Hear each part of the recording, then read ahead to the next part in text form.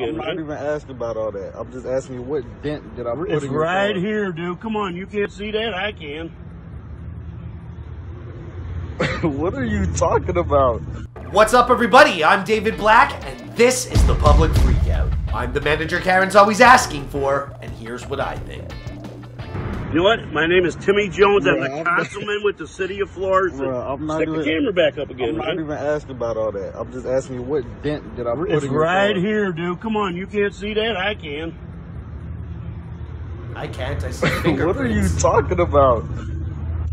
You good? So are we calling the police still or what? Fucking right, I'm gonna call the police, dude. So that's when you sit there. You could have said, "Hey, sorry about that," and we could have both rode our separate ways. Now you get out of the car and say, "Oh, there's no dent, and I didn't do that." Come on, dude. Who you fucking playing, man? You just pulled.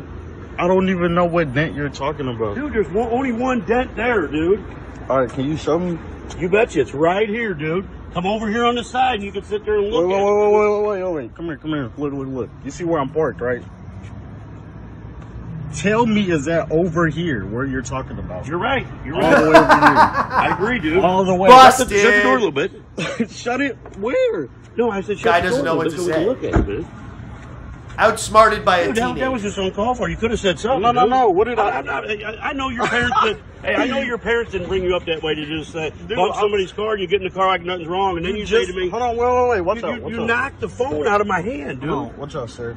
You just said that I hit right here. Right. And it doesn't even hit over there. It's all the way right here.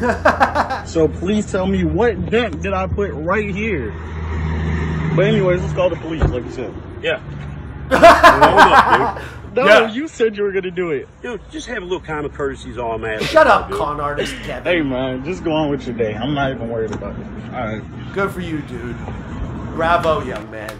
Alright, well that's where it ends, so let's break that down. Clearly this guy was embarrassed and he had no idea what to say after that. That kid was smart going through the evidence like that and not freaking out. A lot of people tend to get irrational in situations that involve the car. You jump out screaming at the top of your lungs. What the fuck are you talking about? I didn't hit your car. This guy was calm. I respect the way he handled it. Like, yeah, alright, let's call the police, dude. Look, there's only one reason to falsely accuse someone of putting a dent in your car, and it's not because you're looking for an apology. It's because you're looking for some money. So, I don't care whatever your name is, state senator of Florida, you were clearly being a douchebag in that moment, and that kid was right to laugh at you and film you. How does it feel being outsmarted by a teenager? Anyway, that's it from me, guys. Leave a like on these videos if you're enjoying them. Leave a comment down in the comment section, and give me your opinion. Let me know what you think. Needless to say, though, guys, I'm siding with the teenager in this one.